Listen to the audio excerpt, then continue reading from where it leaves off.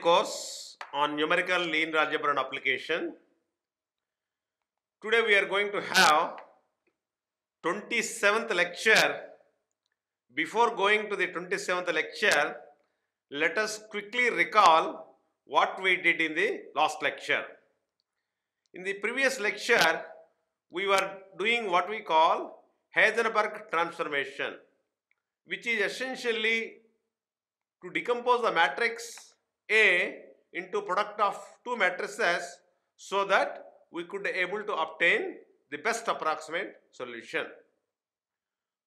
Today we are going to have a computational methods for the symmetric eigenvalue problem. In this lecture, we will first describe some special properties of the symmetric eigenvalue problem which have been exploited in development of several special algorithms for the problem. We shall then describe briefly four such methods. The first and foremost method is the bisection method. Secondly, we have the symmetric QR iteration algorithm. Thirdly, we have divide and conquer method. Fourthly, we have Jacobi method. Let us look into each method separately. Except for the Jacobi method, all the other ones compute the eigenvalues by first transforming the symmetric matrix A into the symmetric triagonal form. So essentially what you are doing, you transform the symmetric matrix A into the symmetric tridiagonal form. If the eigenvectors are desired, the inverse iteration method has to be invoked by replacing the Heisenberg matrix with the symmetric tridiagonal matrix T. Now let us see what are some special properties of the symmetric eigenvalue problem. The real square form of a real symmetric matrix is a diagonal matrix, that is, there exists an orthogonal matrix Q such that we could able to write it as Q transpose AQ will be equivalent to diagonal of lambda 1, lambda 2, lambda 3, lambda n, where lambda I is equal to 1 to n are the eigenvalues of the coefficient matrix A. The eigenvalues of a symmetric matrix are real and the eigenvectors can be chosen to be orthogonal. Then we see minimax characterization. That is what we call it as Courant-Fisher minimax theorem. This is very, very important, especially when the matrices are being considered. So what this theorem says is, let lambda 1 greater than or equal to lambda 2 greater than or equal to lambda 3, so on and so forth, greater than or equal to lambda n. Each of the lambdas are eigenvalues, distinct eigenvalues of a symmetric matrix A. Then we have lambda I will be equivalent to minimum of S, maximum of x not equal to 0 but which is in S, such that x transpose AX upon x transpose of x. X transpose AX upon x transpose of x, where the minimum is taken over all subspaces of dimension n minus I plus 1 and the maximum is taken over all non-zero vectors in the subspace S. In particular, we can write it as lambda 1 is equal to lambda max maximum of x not equal to 0 x transpose A upon x transpose of x. Now, general perturbation theory. Let A be a n by n real symmetric matrix. Let A prime is equal to A plus E, where E is a real symmetric perturbation of the matrix A, and let lambda 1 greater than or equal to lambda 2 greater than or equal to lambda n, and lambda 1 prime greater than or equal to lambda 2 prime, so on and so forth, greater than or equal to lambda n prime, be the eigenvalues of A and A prime respectively. So essentially the lambda 1 greater than lambda 2 eigenvalues of A and these primes are eigenvalues of A prime. Then it follows from the Burfeight theorem that lambda I minus norm of 2 norm is less than or equal to lambda I prime less than or equal to lambda I plus norm of E2, where I is equal to 1 to n. This result is remarkable. It says that the eigenvalues of a real symmetric matrix are Colorado well conditioned. We will say that they are all well conditioned. That is small changes in the elements of A can cause only small changes in the eigenvalues of matrix A. Specifically speaking, it says that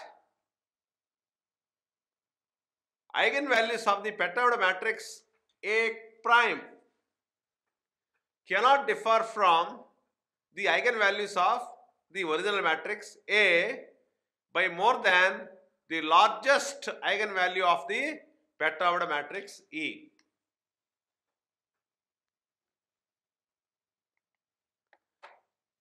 To make more understanding, let us see the following example. We consider the matrix 3 by 3 matrix. 3 by 3 matrix, and E is equal to 10 power minus 4 times of I33. The eigenvalues of A are minus of 0.4203, 0.2336 and 10.1867. The eigenvalues are A plus C are minus of 0.4203, 0.2337 and 10.1868. Note that norm of E2 will be equivalent to 10 power minus 4.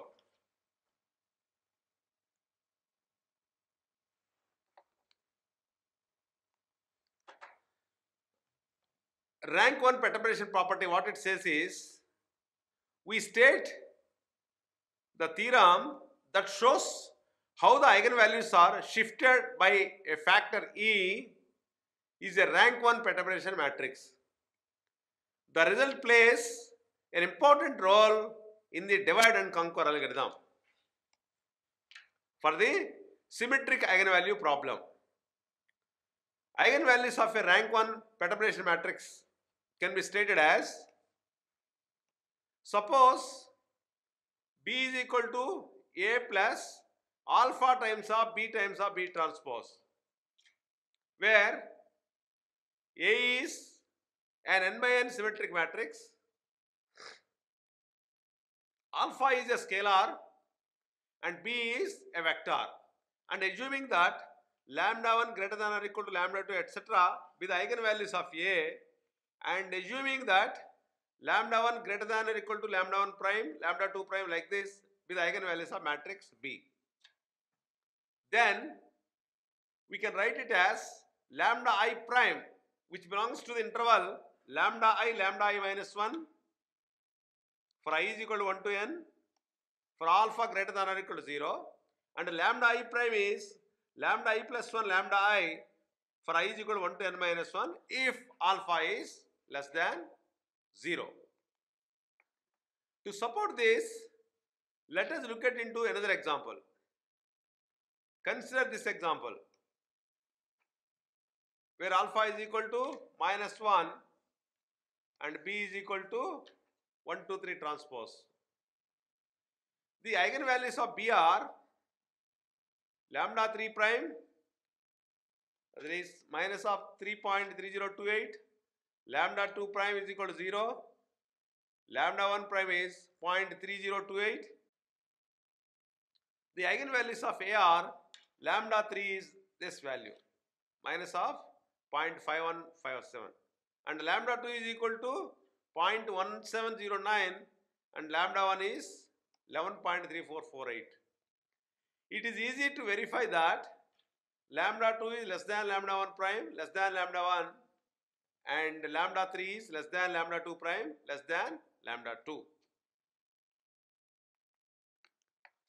So we can look at into very quickly the bisection method for the symmetric tridiagonal matrix. Here we describe a method for finding the eigenvalues or a symmetric matrix. The method is particularly useful if eigenvalues are required in an interval. In principle, however, it can be used to find all eigenvalues. First, the symmetric matrix A is transformed into a symmetric triadiagonal matrix called T by using Householder method. That is,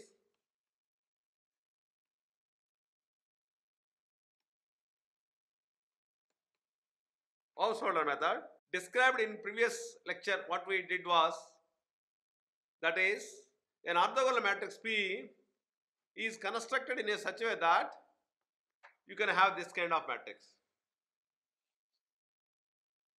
P transpose P multiplied with PA. So essentially this will become T. You see over here lambda alpha 1, alpha 2, alpha n minus 1, alpha n. Beta 1, beta 2, beta n minus 2, beta n minus 1. Beta 1, beta 2, beta n minus 1. So rest are all zeros. So essentially you have the elements on the main diagonal, subdiagonal, super diagonal. Rest are all zeros. So a three-term recursion, let Pi denote the characteristic polynomial of the I cross I principal submatrix of A T.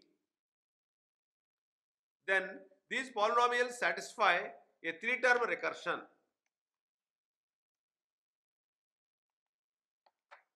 Pi of lambda is alpha I minus lambda times of Pi minus 1 lambda minus beta square I minus 1 Pi minus 2 lambda for I is equal to 2, 3, etc. n. With P naught of lambda is 1, P1 of lambda is alpha 1 minus lambda. So what this theorem says, let T be a unreduced symmetric triadiagonal matrix.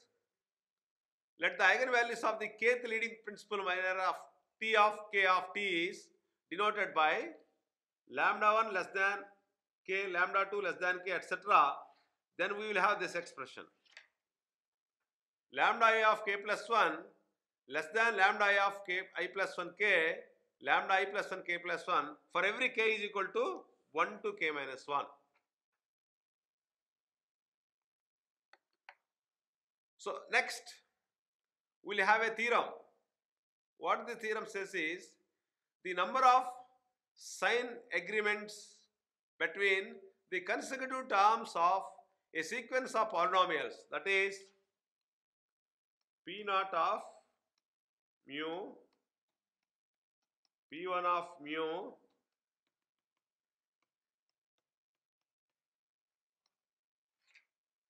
Pn of mu equals the number of eigenvalues of T which are strictly greater than mu. Note that the sequence pk of mu might contain zeros. In this case, the convention is that pkq of mu has the opposite sign of pk minus 1 of mu if pk mu is 0. You can see from this example, look at this example. This is the main diagonal, sub-diagonal. Rest are all zeros. So obviously the characteristic polynomial is pk lambda or p lambda, p naught of lambda is 1. p1 of lambda is 2 minus lambda. p2 lambda is 2 minus lambda whole square minus 1. p3 lambda is 2 minus lambda times of p2 lambda minus p1 lambda. That is 2 minus lambda whole cube minus 2 into 2 minus lambda. And let mu is equal to 0.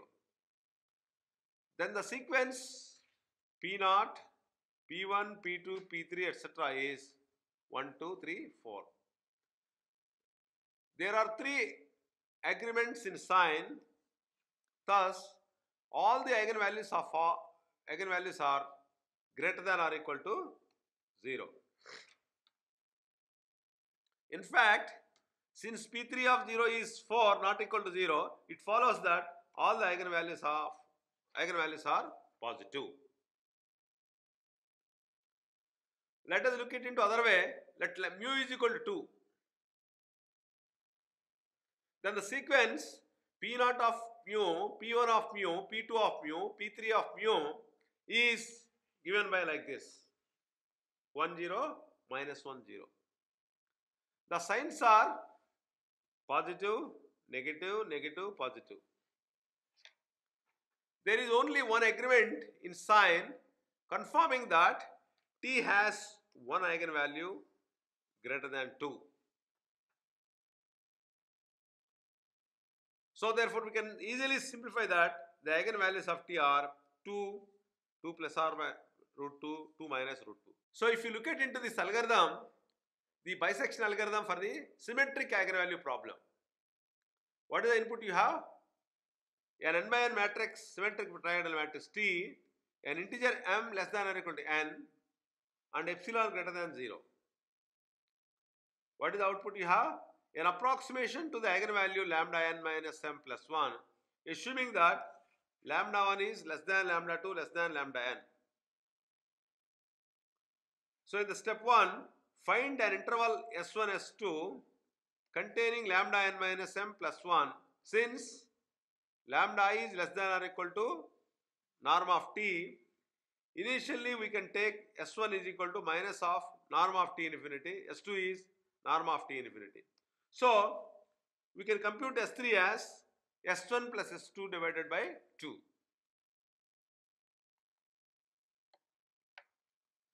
Compute n of S3, that is the number of agreements in sign in the sequence. So you will have essentially 1 P1 of S3, P2 of S3, Pn of S3.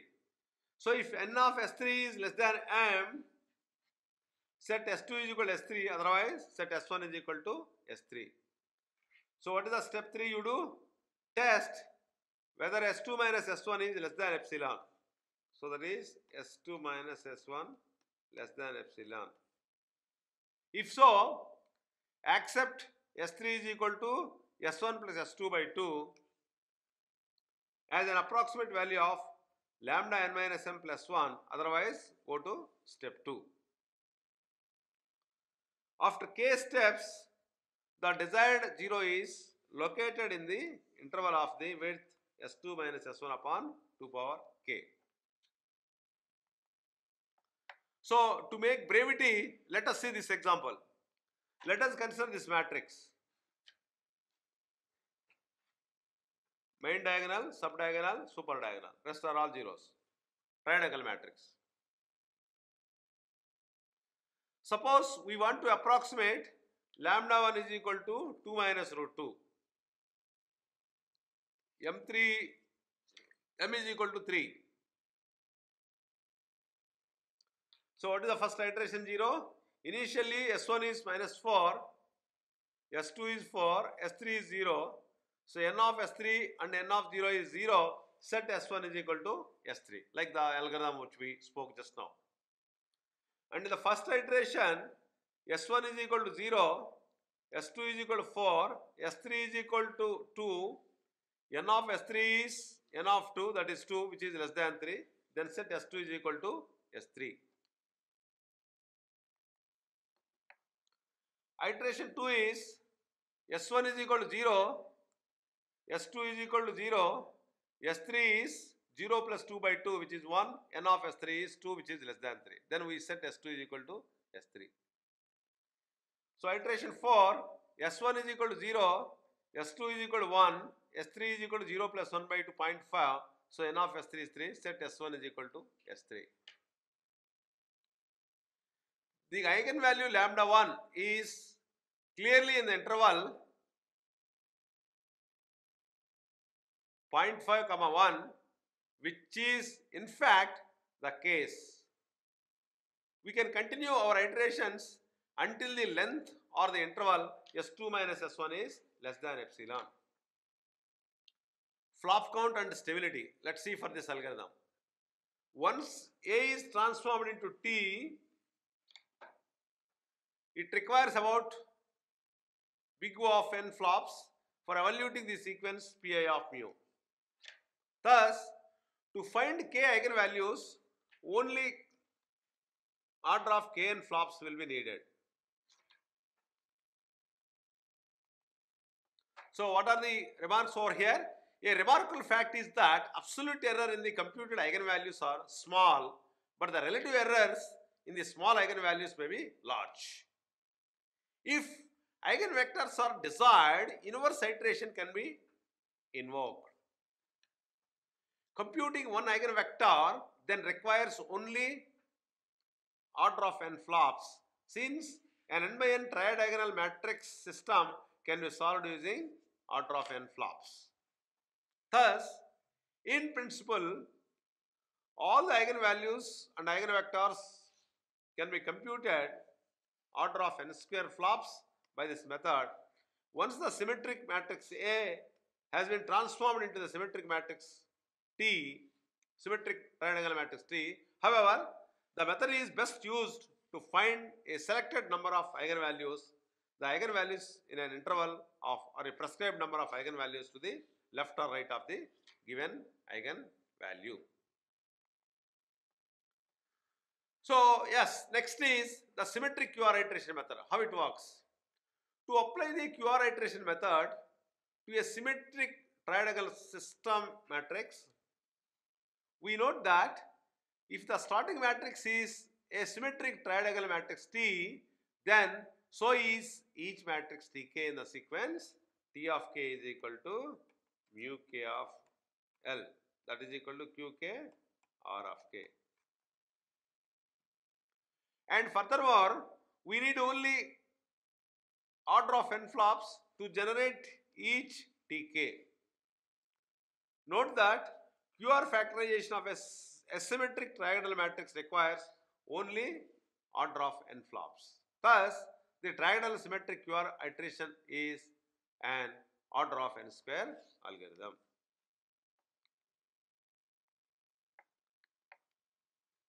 In continuation to that, also since the eigenvalues of a symmetric matrix are all real and real square form of a symmetric matrix is a diagonal rather than a triangular matrix, the double shift strategy discussed for the general eigenvalue problem previously is not needed in this case, whereas in this case a popular shift known as Wilkinson shift, so that is Wilkinson shift, is needed. Instead of taking the nth entry at every iteration as the shift, the eigenvalue or the trailing 2 by 2 matrix is that closer to the nth entry, usually chosen as the shift. This is known as Wilkinson shift. Thus, if a trailing 2 by 2 submatrix of Tk is given by like this, then the Wilkinson shift is mu is equal to Tn of k plus r minus sine of r times of r square plus Tn minus 1 whole square. So continue like this, where r is equal to tk of n minus 1 comma n minus 1 minus tk of nn upon 2. It is possible to compute T of k plus 1 from Tk without explicitly forming the matrix Tk minus mu k times of L. This is known as the implicit symmetric QR algorithm. Symmetric QR iteration with the Wilkinson shift, that is, input is a symmetric matrix, output is the appropriate eigenvalue of a matrix A. So, the first phase what you do is transform matrix A into a symmetric triadiagonal matrix T using orthogonal similarity transformation. So, that means you need to do what you call orthogonal similarity transformation. So, thereby you do get P times of A P transpose is T. In the second phase what you do is apply single shift QR iteration to T with the Wilkinson shift Q. Then we set T is equal to T1 and for K is equal to 1 to etc. and do until the convergence, that is Tk minus mu L is equal to Qk times of Rk, and Tk plus 1 updated Rk times of Qk plus mu into L. Reverse the multiplication with the shift added, then that makes the end of the algorithm. So, if you look at into this algorithm, what would be the convergence of the symmetric QR iteration with the Wilkinson shift? It is natural to think that what is the state of the convergence, how fast it is. So, the QR algorithms with the Wilkinson shift always converges. The rate of convergence is cubic for most cases. In the worst case, it is at least quadratic. So, it is a quite good enough. In most cases, it is cubic, but for worst case, it is quadratic. So, if you look at into the flop counts, it is natural to think that what is the flop count? The transformation T is equal to 4 by 3 n cube when is the size of the matrix. Eigenvalue computation is big O of n square. Note that the QR factorization of a tridiagonal matrix requires only order of n flops. All the eigenvectors of T, a little over 6n cube on an average, will have a convergence. So, if you look at the round off error property, as in the general non-symmetric case, the symmetric QR with implicit shift is unstable. It can be shown that given a symmetric matrix A, the symmetric QR algorithm with implicit shift generates an orthogonal matrix Q and a diagonal matrix D. So, we can write it as Q transpose AQ is equal to D plus E. So, that means the error will be like this, is slowly growing function of small n, where n is the size of matrix.